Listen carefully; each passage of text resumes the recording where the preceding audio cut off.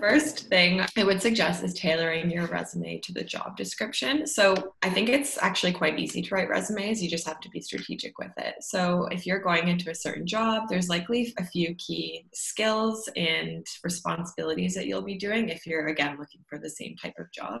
So I try to tell people to break it down into what are the key maybe 6 to 10 skills and responsibilities that these jobs all kind of have, and then write a bullet point for each. So if the job is requiring you to do data analysis and you have to be a good team player, you have to be good at project management, then write out all those key skills and responsibilities, and then each bullet point you write out represents and highlights your ability to kind of complete one of those responsibilities or shows that you have one of those skills.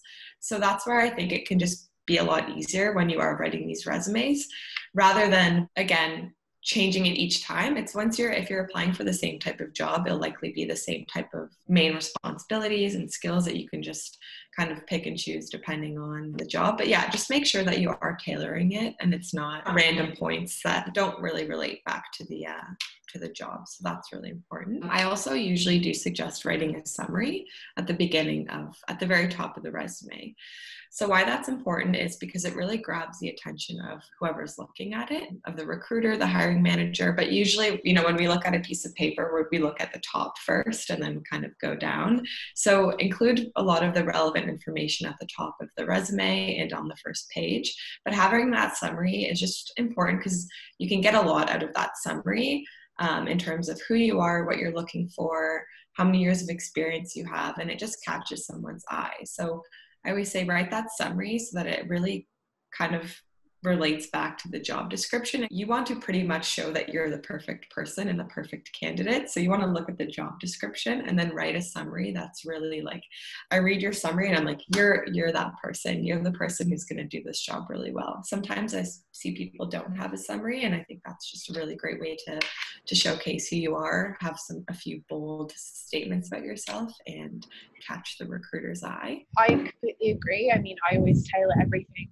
that I send, and I think the more you do it, the more you get used to it as well, because now I kind of know which things I want to tweak. I know which things I can add, which things I can take out, which keywords they're more likely to want to see. With a summary, I think if you are applying for a full-time job, I do agree it's nice to have a summary, especially if you don't know the person, because you do read it first and it does kind of, like you say, reflect the whole job description. Sometimes people want your resume just as like an add-on to a connection that you already have and just to keep on file. And so then you don't really know when it's going to be looked at what date in the future. So I don't tend to put summaries on those ones because they're more just like records of my experience and credentials, so that if any projects come up like 6 months or a year down the line, they can go, oh, she knows how to do that.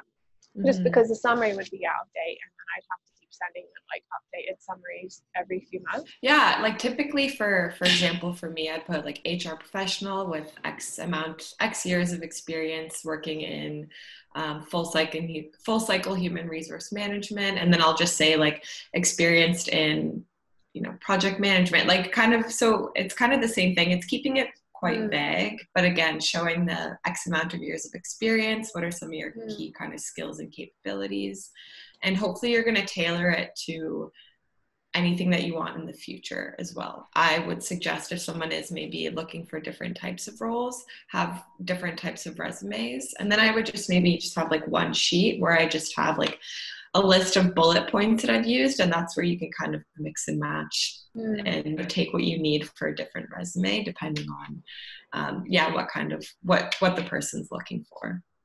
Yeah, one thing I do, I don't know if you will mention this later or not, but I look at my LinkedIn profile. I kind of have my LinkedIn profile on one side and my resume on the other side, and I pick the bits that are relevant from my LinkedIn and put them in the resume, because I've already got the bullet points and everything written out, but there's just so much in there that some of it applies and some of it doesn't. So I find similar to what you just said, I can keep recycling the same things but just tailoring them to the individual company.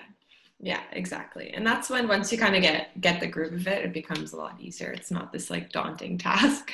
Yeah. So yeah, I have like probably 100 resumes in my saved documents file that I always just go through and I'm like, oh, that's a good point. I'll reuse that and put it in my in my next Yeah. one. I would say so again, keep it fairly like 1 to 2 pages. A lot of times, and I recently reviewed someone's resume where they just had a lot of it was very like redundant information and repetitive. So for example, if you worked at McDonald's and Tim Hortons and you put that both on your resume and then you include a bullet point like greeted customers under both, that's kind of like you're repeating the same thing. It's not really necessary. So again, take out some of that repetitive information and really tailor it to, again, each point, like you have all this, well, you actually have a very limited amount of space to have the biggest impact. So don't repeat certain things that you've already mentioned in the past history.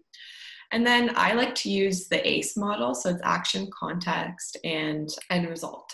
So on resumes, again, that example of greeted customers, that doesn't really give much insight into the employer as to, okay, like how many customers did you greet per day? Were you actually good at it? Again, you have a limited amount of space to make a big impact. So the second thing after not repeating so much information is to use that ACE model to really have high impact with all your points.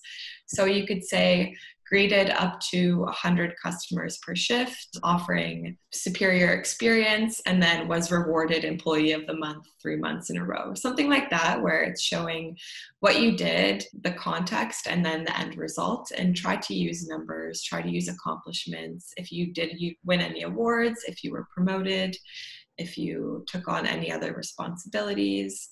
If you saved the company money, like percentages, dollar signs, that is really what you want to show, is that end result and how you had a positive impact for the company. The end result doesn't always have to be like, it can just be, again, you can also use metrics. So let's say you worked on 10 projects at a given time. Like you can say that, like was able to accomplish or was able to manage 10 projects at a given time and meet all deadlines and schedules, like something like that. So it doesn't necessarily always have to be a big accomplishment, but it's like, what did you do to make sure that was successful?